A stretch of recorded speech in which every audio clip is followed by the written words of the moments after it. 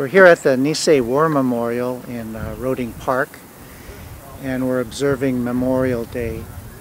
This particular monument was created in the 50s by the Hanford Nisei Post.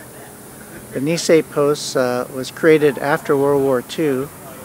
Unfortunately, many Japanese Americans were not permitted to join veterans groups after the war because of continuing prejudice against Japanese Americans, even though Japanese Americans fought valiantly for our country.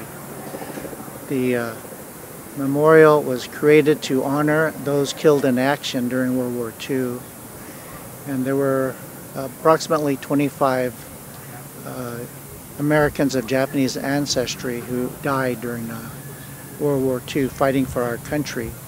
Two of them won the Congressional Medal of Honor, Kazuo Otani and Joe Nishimoto. We're here to honor the more than 3,000 Americans of Japanese ancestry who were part of the war effort, part of the military services during World War II from Central California.